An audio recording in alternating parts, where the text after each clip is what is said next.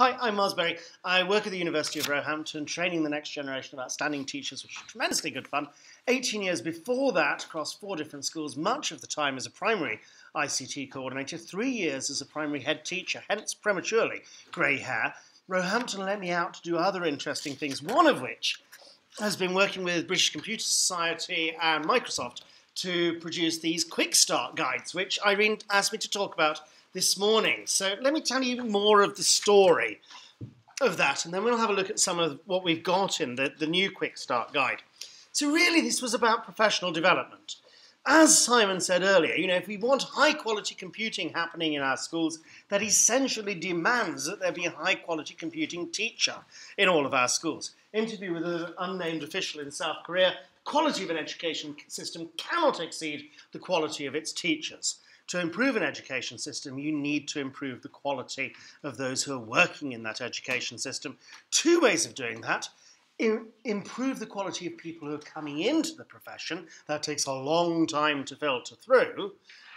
Or alternatively, do all you can to make the people who are already in the profession as skilled, as knowledgeable, as effective as they can be as teachers. Well, that's a little bit insulting, Mars. Well, perhaps, and forgive me if it is. Computing is different, though, because computing is the only subject we put onto the English curriculum where teachers didn't have any background in the subject that we were expecting them to teach. So there's a particular challenge when it comes to computing. Very, very similar sentiments from the folks in America, the CS for All consortium. Hardest part of getting great computer science in every school is getting a great computer science teacher in every school. John Hattie, who's done the authoritative pulling together of all of these meta-analyses of educational research, the biggest effect, the thing that makes most difference to the quality of education, is when teachers become learners of their own teaching and when students become their own teachers. The second point is a really important one. If you can devolve some of the responsibility for what happens in your classroom, for learning, to the learners themselves, that's got to be a successful thing. Yeah? They're the ones who can take responsibility for their learning. But when we get better and better at what we do, that has a demonstrable impact on what happens in school, on the effectiveness of an education system. Mishra and Kohler have this TPAC model for what professional development around technology education really ought to encompass. And they start with this usual combination of pedagogical knowledge and content knowledge. That in order to teach well, you have to know the stuff that you are teaching. Yes, you can be I am merely a guide on the side, not the sage on the stage. But actually, it really makes a difference if teachers do know what they're talking about. And secondly, that teachers should be effective at communicating those ideas.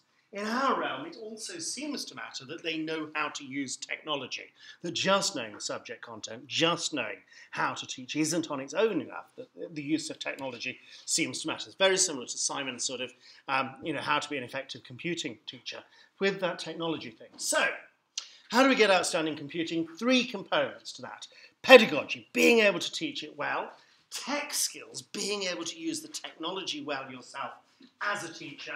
And computer science knowledge. And if we have those 3 together, then we reckon that produces something approaching outstanding teaching of computing. For Barefoot, which others are talking about, and for QuickStart, we took the view that these 2 we weren't going to worry about. That teachers, broadly speaking, know already how to teach, so we don't need to cover that. That teachers, by and large, okay, there are exceptions, we know, are not bad at using technology to get their job done. But the real challenge for computing education was the computer science subject knowledge, that many of those who are teaching the subject don't have a background in computer science, don't have a background in software engineering. They kind of picked it up as they've gone along. So we focused, for both Barefoot and QuickStart, with that bit there, the computer science knowledge. Because subject knowledge really does matter. Rob Coho is talking about in the Quantum project, says the most effective teachers have deep knowledge of the subjects that they teach. When teachers' knowledge falls below a certain level, significant impediment to students' learning. How do you get better at your job? Learn the subject that you're teaching, inside out. Be authoritative when it comes to that subject. The teaching agency back in England asked us to put together recommendations for what a newly qualified teacher of computer science should know about computer science. And so we produced this sort of set of recommendations for both primary and secondary. And this document has guided a lot of what we've done with professional development projects around computer science education. The list there is, I think, a useful one. When I look at my own students at Roehampton, we make them do these audit when they start the course with us. And they grade themselves. There's no test involved, but they just assess themselves in terms of skills using a range of software. It shouldn't come as any surprise to you, but what is that? That's 90% of new Roehampton students say they are either proficient or expert at using email, that 80% of them regard themselves as proficient or expert at using social software, and so on at the top of the list. Where it gets interesting, though, is the bottom of the list. These are, if we'll allow the term, digital natives, but I have about 20% of them who claim to be proficient or expert when it comes to working with video. You thought that was, a skill you could expect 18-year-olds to have, but it appears not. They've spent a lot of the previous 18 years watching video, but very rarely making video themselves. We do the thing in the lecture. How many of you have got a YouTube account? Every hand in the room goes up. How many of you watched YouTube in the last week? Pretty much every hand in the room goes up. How many of you have made a video and uploaded it to YouTube? We get some, but it's a minority pursuit. It's like an English curriculum that was always about reading and never included any writing, or always about listening and never included any speaking. They don't do databases. They've never been allowed to use the interactive whiteboard whilst at school themselves. They don't have much experience of data logging. And crucially for us, in terms of teaching computer science education, I've got, 1% who claim to be expert in programming. I have over half, nearly 3/5 of my students who say they have no knowledge of programming. And in the case of my PGCE students, I've got a year to turn them around and go and teach programming to primary school children themselves, okay? And how much time do you think we get for computing education inside the Roehampton PGCE? When we ask them about their knowledge, it's an even more depressing picture, I'm afraid to say. So skills, actually, by and large, that's not too bad if you see it as across the whole range there. Their knowledge of computing, much, much lower. So, things like security is actually top of the list there. That's the one where they scored themselves highest. Knowledge of how the internet works. Knowledge of how search engines work, which is on the English primary national curriculum for computing. I've got 1% who say that they're expert in that. I have, that's about 2/3 of my students who say their understanding of search engines is not very limited or only basic. They have all used Google, but they have no real idea of how Google works. How does Google work? You type the words in, click the button. It's magic, or it might as well be magic, okay? My favourite one of all is the logical reasoning one, because half of my students say they have never used logical reasoning, which is really, ever since how did you choose the course? It's like just random guessing or whatever. You get a similar figure when you ask head teachers about logical reasoning. It's really quite disturbing. So, here's my challenge. I don't think Roehampton students are particularly weak here, okay? I don't think that's because the Roehampton students are selecting people who don't have any logical reasoning. I think generally you will find this with school leavers, or those, in the case of our postgraduates, these are people who've already got a degree. Generally, you'll find beginning teachers will have a not dissimilar profile of knowledge, understanding, and tech skills. So there is a challenge there, I think. But we're meeting the challenge. Barefoot Computing, which I was delighted to hear more than 50% of Northern Ireland primary schools have joined in with, they commissioned the survey. It's not just about barefoot this. So when YouGov did the survey in 2014, before the introduction of the computing curriculum, 33% of teachers in England were confident with the computing curriculum. By last summer, 81% of Great Britain teachers said they were confident with teaching computing. And that's a massive increase there, okay? It's so big an increase, then we kind of have to dispute whether those figures are reliable or not. But part of the picture, part of what we tried to do, is this notion of the professional development pack. So the first QuickStarts, primary, QuickStart secondary, were designed as the thing for the CAS master teacher, forgive the term, or the CAS hub leader, as shrink-wrapped professional development materials. There's the book, And there's a CD-ROM. Everybody remember CD-ROMs? Okay, what we had before the cloud. There's a CD-ROM of PowerPoints, which the hub leader, the master teacher, could use as an introductory set of professional development twilights for the teachers in the schools that they were supporting. Funded jointly by Microsoft and the Department for Education in England, QuickStart Computing, important national programme, help all computing teachers confidently, split infinitive by Nicky Morgan, to confidently plan, teach and assess the new computing curriculum. Value the funding that Microsoft has provided, essential that we work in partnership with both industry and teacher networks. So you've got that sort of big society thing, forgive me, going on there of central government plus industry plus the community, teachers working together to produce and use these resources. So pleased to see that SEER had taken that content under the terms of the Open Government Licence, perfectly legitimate for them to do so, and spun that up into a guide to computing at school for Northern Ireland teachers working in post-primary. So in there, in this lovely new, Northern Ireland Curriculum Guide for Post-Primary Schools, you've got the content from the primary version of QuickStart, together with the stuff which my colleague Pete Kemp wrote for this guide for secondary teachers for computing in the national curriculum, and some of the stuff which Mark Dorling put together for the secondary version of QuickStart, QuickStart 2 as I call it. And that's combined together with some introduction and context information which makes sense of this in the different education system which you have here. So I would commend that to you, free download off their website. If you're not entirely satisfied, they will refund the fee in full. Okay, but we had a similar challenge in England. So lovely as the stuff which we put into QuickStart Secondary was, it was focused much more on the pedagogic challenges. How do you plan computing? How do you go about assessing it? Rather than the subject knowledge. I think at the time, the feeling was primary is where the biggest challenge is for subject knowledge. In secondary, we don't have to worry about subject knowledge because secondary teachers are all experts.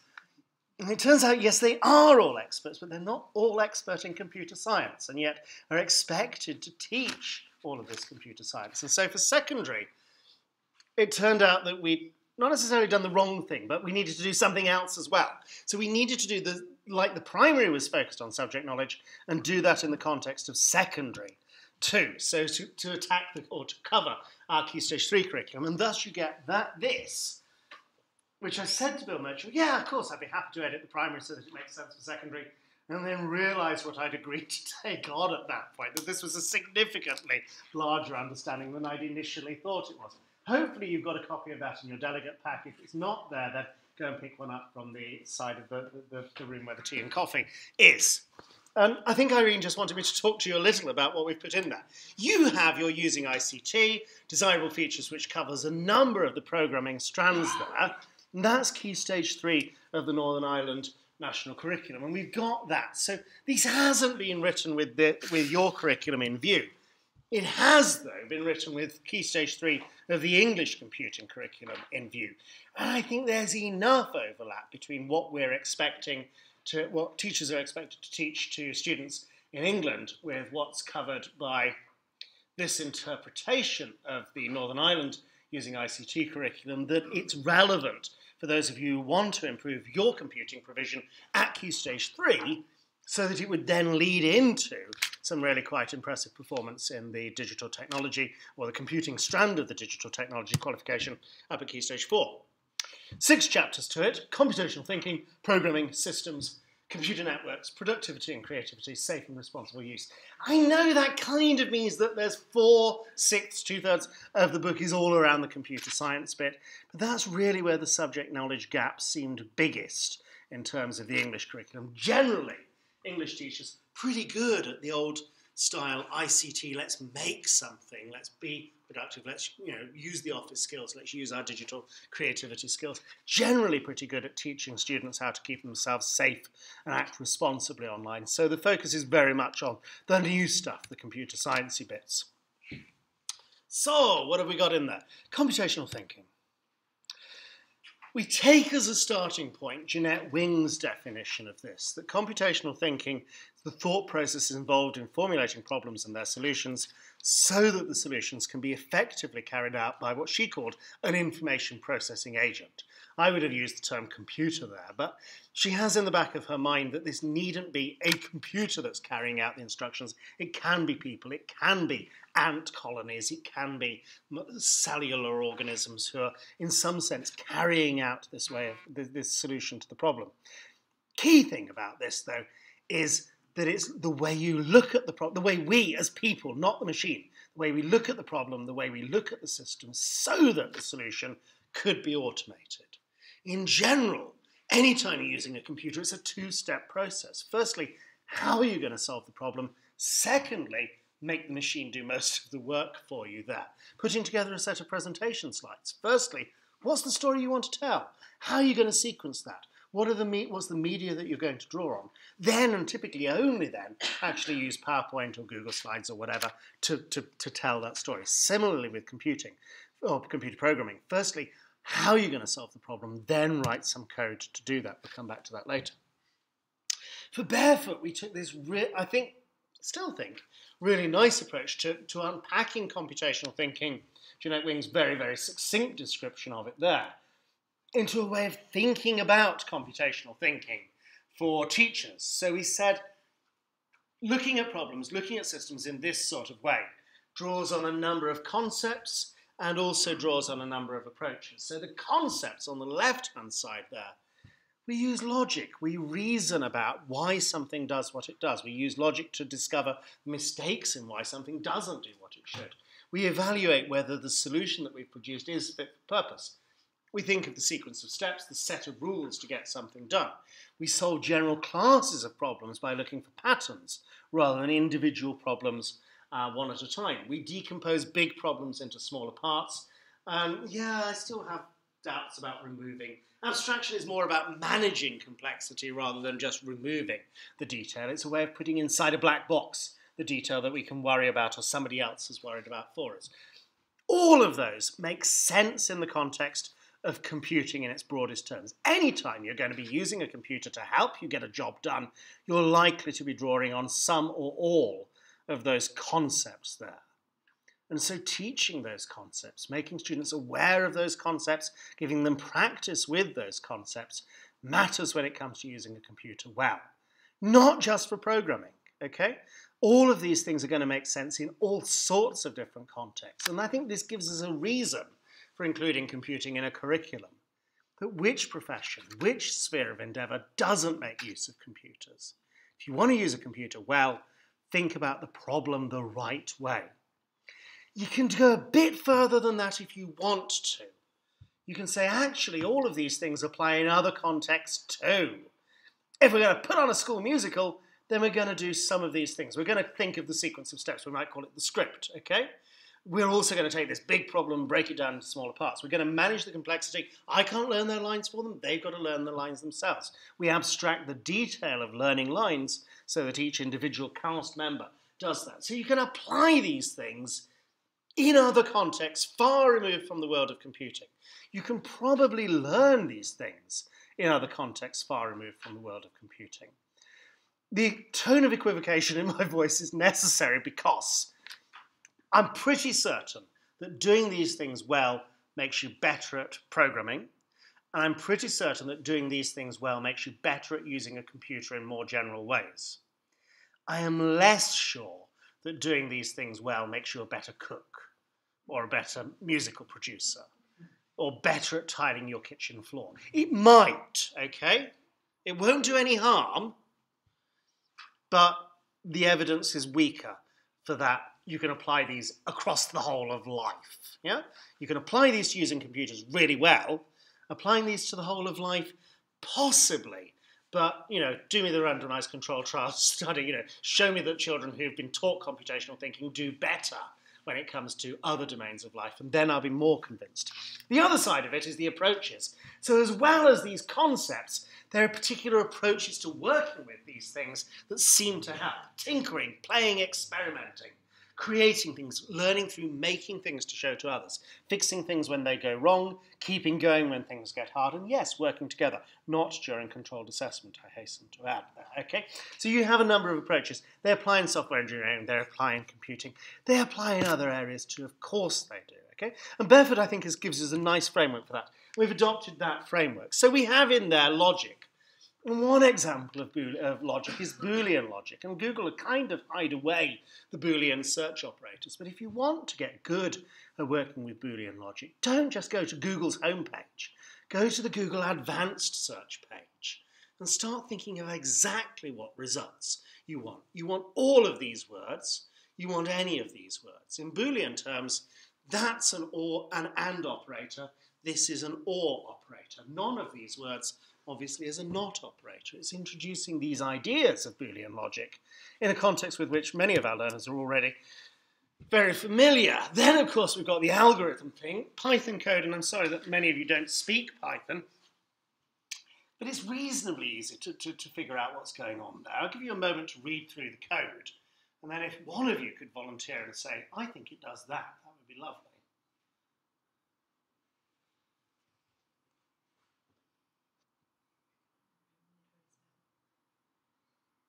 Go for it. Picking a number between 1 and 27.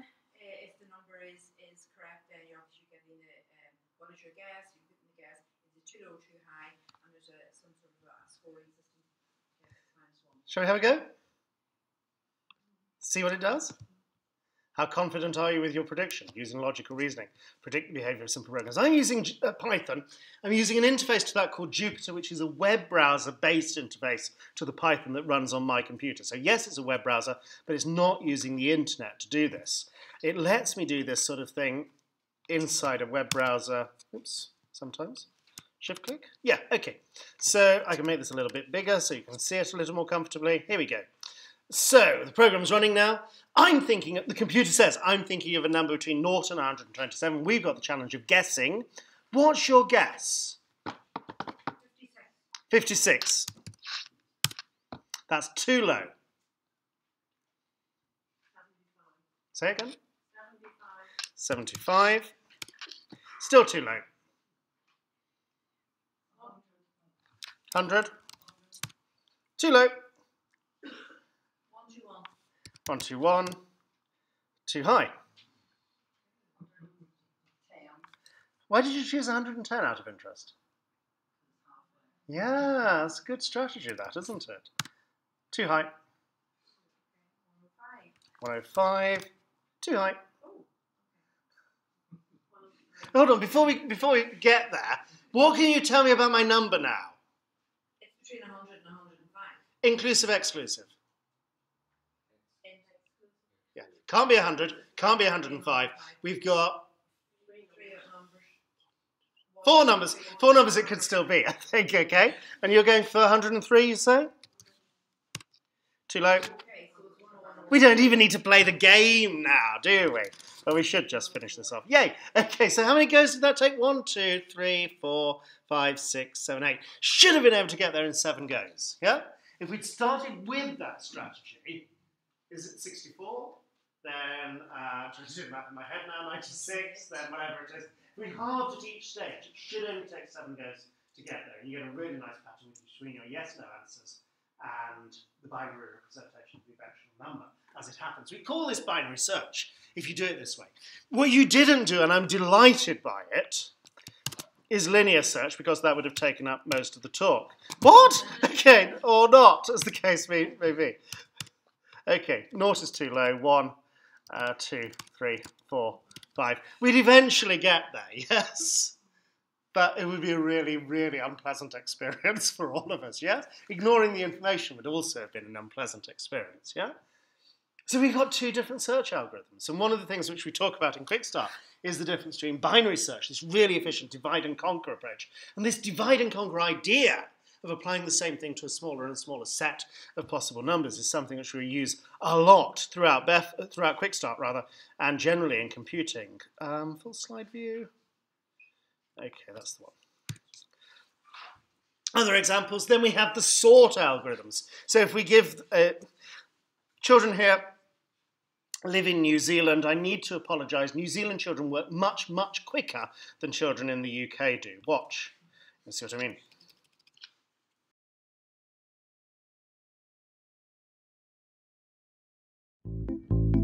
Computers often have to sort lists into order, sometimes alphabetically, by date, or some other value. Usually computers can only compare two values at a time.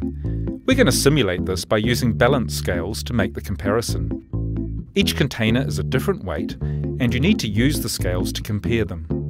One approach to sorting them from lightest to heaviest is to find the heaviest one first. This is done by comparing each container with the heaviest one so far. After all the containers have been compared, we have found the heaviest container. We then do this again to select the heaviest from the remaining containers.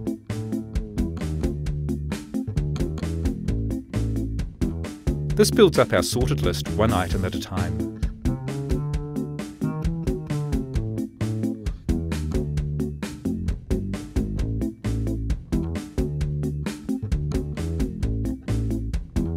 The list is finally sorted after 55 comparisons. A faster way is to pick a container at random and split the collection into two groups, those that are lighter on the left and the heavier ones on the right.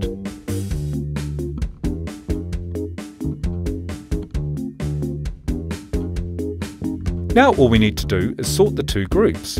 We can do this by using the same method on each group. Pick a container at random and split its group into two parts. The process continues in the same way. Any unsorted group is split into two groups until there's only one container in a group. A single container is already sorted.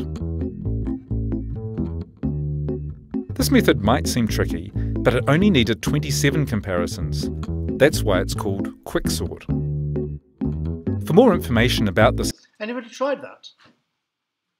It's such a lovely activity. The way I do it with students at Roehampton is I just give them the baby food pots. Can't find film spool cans anymore, but baby food pots with different numbers of batteries or sand inside. Sort these into order. Don't sort them into order. Think of a way to sort them into order. That's the thing about computational thinking. It's not so much solving the problem as thinking of finding a systematic way to solve the problem. And then, test it out, show it to the other students in the room. I think over the last 5-6 years, we've had, 4 students who've come up with QuickSort for themselves without ever having seen it before, which is hugely impressive. Tony Hall got a fellowship with the Royal Society essentially for coming up with that way of sorting numbers back in 1961. My students aren't quite so well rewarded for their work. Any maths teachers in the room? That's fine. Okay. Eratosthenes.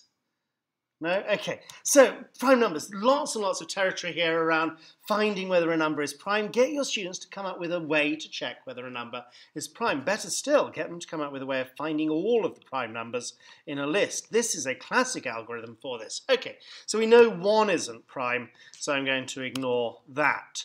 2 is prime, so I'm going to keep that on my list. But then I'm going to get rid of all of the multiples of 2 because they can't be prime because, well, 2 goes into them.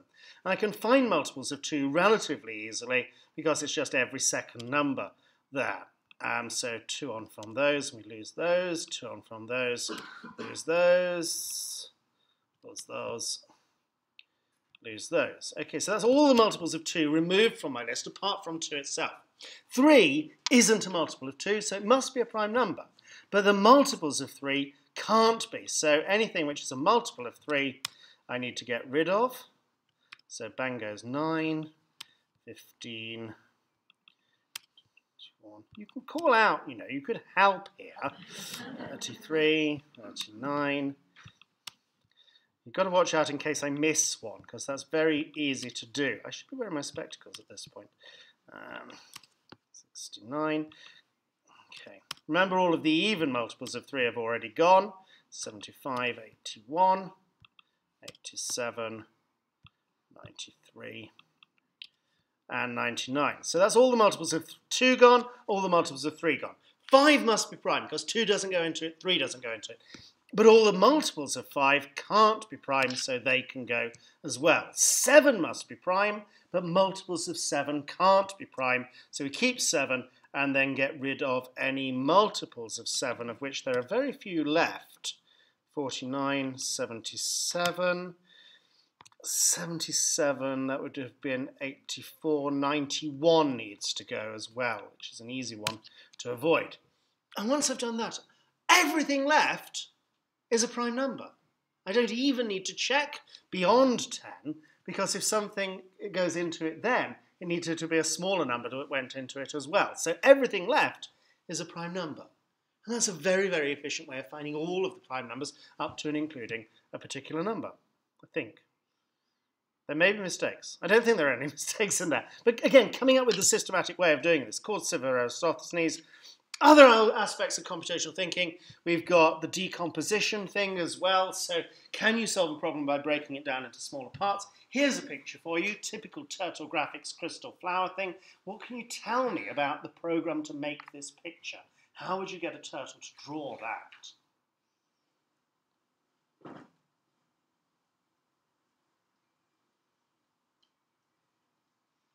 Build the block of code that draws a square. Yep. And then tuck it inside an outer block that draws the square but then rotates slightly. How many times does it rotate slightly? How many degrees does it? What angle does it rotate it slightly? You're spot on. This is made up of a number of squares, isn't it? Yeah. And decomposing this picture into, well, there are squares there that have been turned around.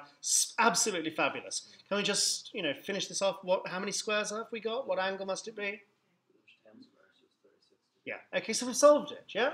Giving your students something like this to do, reverse engineer this. What program must I have written to produce this? A little segue into compression, which is also there in QuickStart. To represent that as a bitmap, as it is at the moment, loads and loads of bits required in order to do that.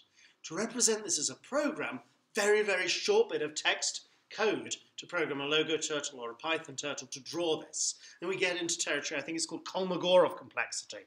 The complexity of a picture is the shortest possible explanation you could give for how to draw the picture there, or the shortest possible explanation of a thing is a measure of its complexity. As well as the computational thinking, how you think of the problem, we also, of course, include programming.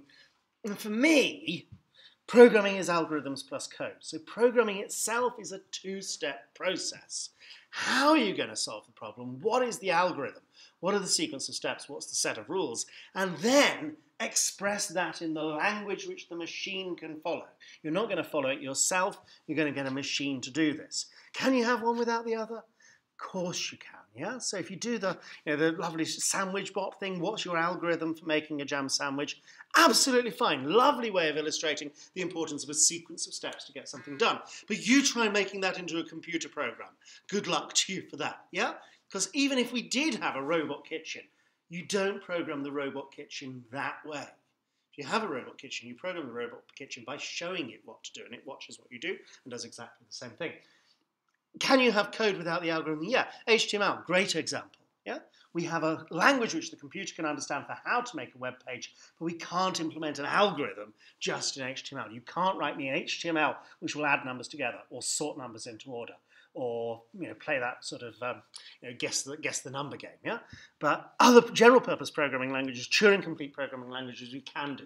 So generally, when teaching programming, how are you going to solve the problem, and then write that as code? Do you have to write your algorithm down? No. Do you have to draw it as a flowchart? No. Do you have to use pseudocode? No, of course you don't. You've got to have an idea of how you're going to solve it. And you might at times need to communicate that idea to somebody else, and thus including examiners, and thus flowcharts and pseudocode come into the picture there. But don't get hung up on pseudocode. Exam boards and people use pseudocode in two quite different ways. People writing pseudocode for other people will use general informal language to express how they're going to solve the problem. Exam boards use a very tightly specified pseudocode so that everybody's singing from the same hymn sheet, but then translate that program into code. We have a number of constructs that we cover in the programming chapter, which I think is the largest in the QuickStart guide. So we talk about sequence, we talk about selection if-then statements, we talk about repetition, doing things a number of times or until something happens. We talk in Key Stage 3 QuickStart, not in the primary, about modularity. So we're talking about procedures, we're talking about functions. I talk about classes and objects at that point, but I don't dwell on them. And we talk about data structures. Key Stage 2, we talk about variables. This broadens out into lists And I think we even get at graphs and higher order, and arrays when we're talking about data structures. Programming languages matter. And I'm generally of the view that it's best to teach one language well, or two languages well, than to give learners an experience of lots and lots and lots of different languages. The data on that is weak, but from what we kind of know, it seems that your higher ability, if you'll allow me to term ability, students will cope with a multiple language approach, that they'll actually quite enjoy seeing Java and C compared, or seeing Python and Ruby compared to solve the same problem. But your weaker students need to be able to express themselves with a degree of fluency in one language well. And thus focusing on one language seems to be the best thing to do when it comes to entitlement. Having said that one language matters, actually for most of QuickStart I'm using two languages at the same time. I'm illustrating things using a block-based language, such as lovely Scratch, such as Snap, which is like the extension of Scratch. I describe Snap as Snap is to Scratch as Mycroft is to Sherlock. It's far, far more sophisticated, but hardly anybody's heard of it, which is a great shame. And then we have a text-based language there. I'm using Python for that. You might want to use you might want to use C# here if you're aiming for the GCSE specifications 2 years further down the line. I don't speak C#, so can't really speak about that authoritatively. So for most of the programs in QuickStart, there are illustrative examples in either Scratch or Snap and Python. So you can compare the two ways of doing this. It's not so much how it is expressed in code, but that it is expressed in code. The algorithm helps, but yeah, you want to actually have it doing something. Here's a program for you. This one is in Scratch. Can somebody, have a look at the code on the screen there, tell me what it does.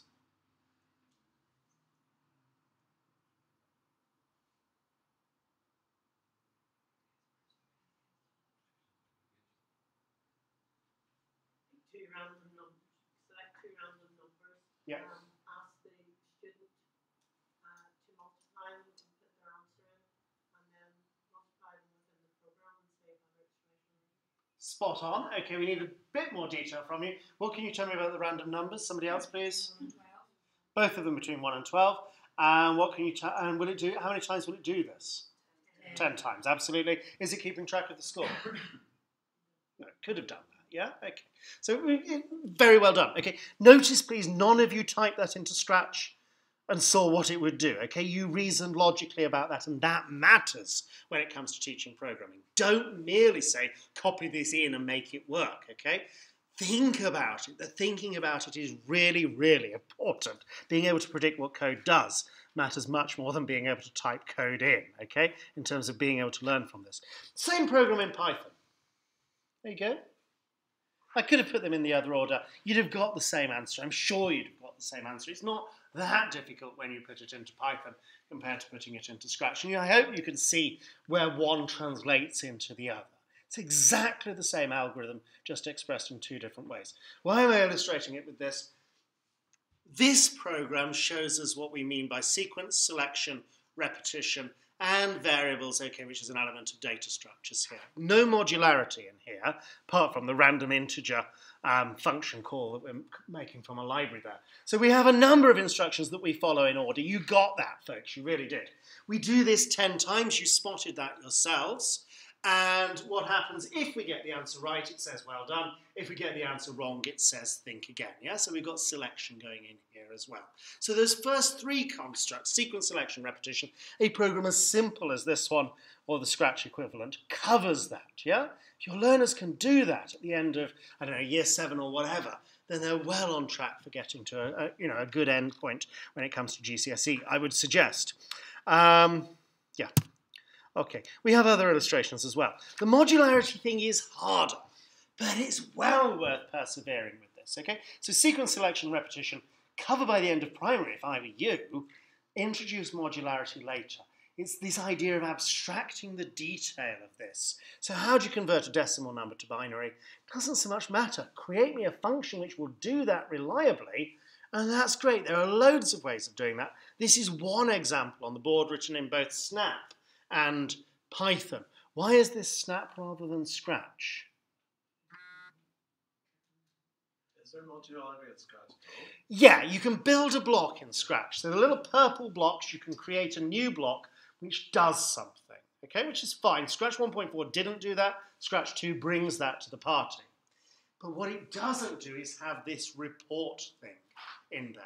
So Scratch does procedures. You can create a thing which draws a square, and that's fine.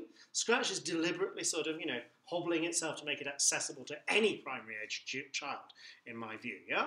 Snap allows us to create a function which returns the answer. And from a point of view of abstraction, that's tremendously powerful.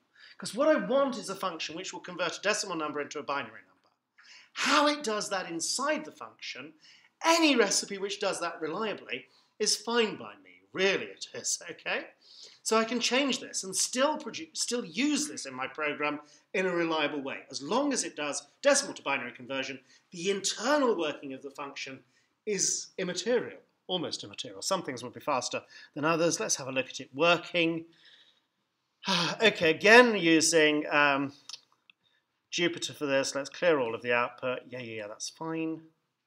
Okay, so we have that function there, convert 127 from binary to decimal. Anybody know, sorry, other way around, decimal to binary. Anybody know the binary for 127?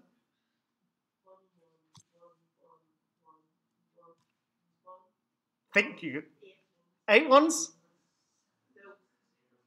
7 ones. Okay, I'm expecting 7 ones. Let's have a look. Oh no, what's it done? Oh, because I didn't actually initialize the function. All right, don't do live demos of code. Okay, and there you go. That should be 7 ones in there. Once we've done that, we can use that. So here we have, using functional programming idea called map, we're applying this decimal to binary conversion thing for all the numbers in the range 0 up to but not including 10. And we get that out as an answer there. So that's counting in binary for you in 1 line of code, which I think is quite elegant. And then our drill and practice maths game, we can now make this a binary test. So let's not do 10 questions because life is too short. Shift click here. What's the binary equivalent of 77? Okay, 64. No 32s, no 16s, an 8, 4, no 2s and a 1, maybe. Yes. Okay, I'm not going to do 2 more, all right?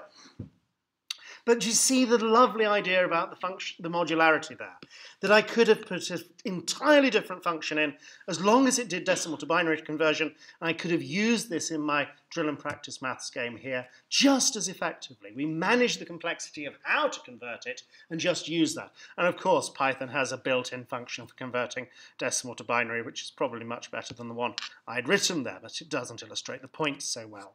Okay, recursion we get to as well. So we have here, building on this idea of modularity, a function which calls itself. So this is the Scratch code, equivalent Python code on the right-hand side there. We define a tree as made up of 2 smaller trees. It's like broccoli. Broccoli? Broccoli. Did I say broccoli? Broccoli, okay? If you look at a lump of broccoli, it's made up of smaller lumps of broccoli, yeah? All the way down. Broccoli is made up of more and more broccoli. So we can take this code. This is Scratch with a little bit of luck. See inside the code. Okay, and there's my tree function. You know, a tree of bigger, if the tree gets to smaller than 3 units on the Scratch screen, then we're going to stop. But for trees bigger than that, 1 tree is made up of 1 smaller tree turned with another smaller tree. So we should see something emerge when we run the code. Oh, and there's an instruction to run this in turbo mode. There we go, which gives us that. Isn't that just gorgeous? Yeah? Recursively defined. Do you remember that thing about Kolmogorov complexity? Writing a program to do that, very, very small number of Scratch blocks. Drawing that by hand, you know, or producing the bitmap of that, much more complicated. You can play with the code as well, of course, and, you know, do you teach recursion or do you just let them learn recursion? We don't talk about pedagogy, but try this one for size. 90 degrees there. 0.7 I'm going to leave. 180 degrees there. 0.7 here. And 90 degrees here. And again, you know, draw what you think it's going to be or try and describe what it's going to be. I'm just going to run the code and we'll see. Isn't that just gorgeous? Make that a little bit larger for you. Change this scale number here. Run the code again. I just think that's just so elegant. Okay, I need to get out more. Okay, we've got the recursion. So we talked about QuickStart, QuickSort in QuickStart earlier. You know, remember the girl who did the, you know, this is heavier, this is lighter? We can do that as code as well. And yes, if you're going to teach them the algorithm for quicksort, or for selection sort, or for bubble sort, let them code it as well. And the quicksort algorithm expressed as snap code, very, very simple, just like the girl was doing, okay? How do you quicksort a list? Well, essentially you make three things here. You have the pivot, which could easily just be the first thing in your original list. On the left-hand side, we have the things that are smaller than that pivot. On the right-hand side, we have the things which are bigger than that pivot. Yeah? What do we do with the stuff on the left and the stuff on the right? We apply quicksort to it, divide and conquer. Sort the stuff on the left, sort the stuff on the right, and make sure the pivot stays in the middle position there. It's a recursively defined algorithm. There's a subtlety if you look out for it. If you try and do this from memory, okay, sort things on the left, sort things on the right, and make sure the middle stays in the middle, you forget this bit here, that if you have more than one of the things the same, you need to have a greater than or equal to, or a less than or equal to, or all the things that match the pivot in the middle there. You've got to watch out for that edge case. Same thing in Python, incredibly short program to do that really sophisticated way of sorting numbers. And we kind of need to just test that that works. Here's the Python code. Again, Jupyter Notebook. So define quicksort, and then quicksort those numbers into order. And we get, surprisingly enough, the list back of the numbers in order. And it will work with other lists of numbers. It's not just set up as specialist so as to pass with that one, yeah? And being able to express that idea of quicksort as code, I think, is a really important part of the process. Oh, yes, okay, debugging. So the programs that software engineers get, the stuff which we put into the English computing curriculum has annoyed some folks in the software engineering domain, because they think we're teaching pupils to make mistakes in their programming, because we put a great deal of emphasis on students who use logical reasoning to detect and correct the errors in the programs that they write. And you can't do that unless they make mistakes in the programs that they write. So the software engineering community, some of whom say, you should never have to debug a program, you should write perfect code. Good luck with that, okay? Say that we're teaching it all wrong by teaching students that they have to make mistakes. And sometimes exam specifications make the same mistake. In order to get the high grade, you have to show how you corrected a mistake in your code. You have to have made a mistake in order to get the maximum grade in some exam specifications. It's a weird thing somehow. Okay, so here's some buggy code. Again, I've made the mistake of assuming everybody in the room speaks Python, which may not be the case. Anybody see something that's wrong with this code? It's our German practice maths game again.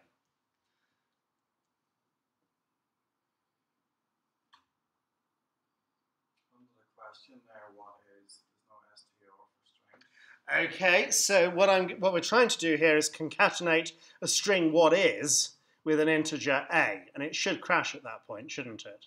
Should complain. I can't combine a string with an integer, so we take that integer a and cast it as a string. Well spotted, sir. Anything else wrong with this? Yeah, print well done statement Yep. needs to be as a string. Thank you. Anything else? Do you need a colon after his answer? Is equal to A? I do. Was that just a lucky guess by looking at the syntax? I'm semi-familiar with that. Well done. Okay. Anything else?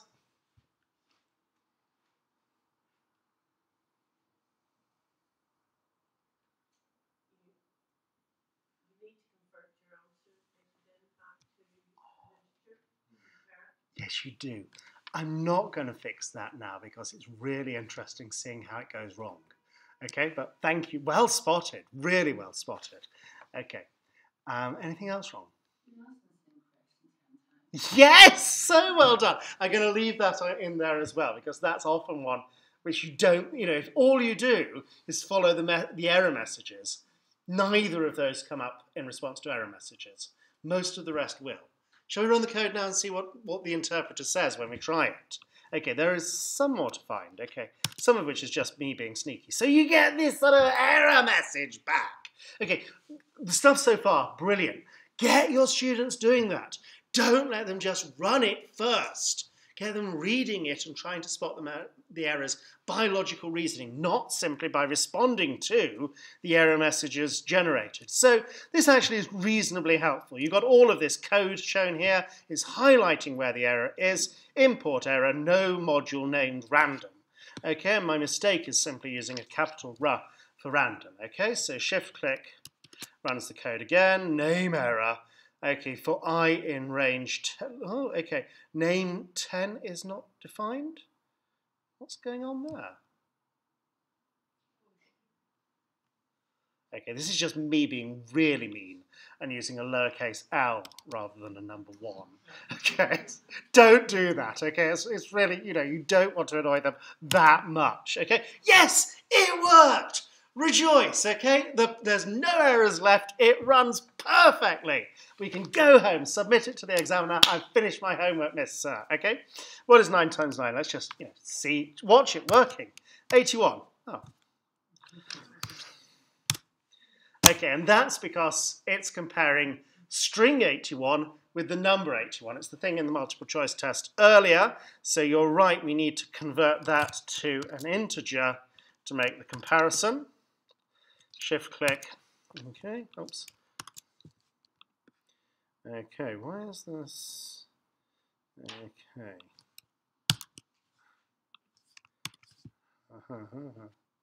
Kernel.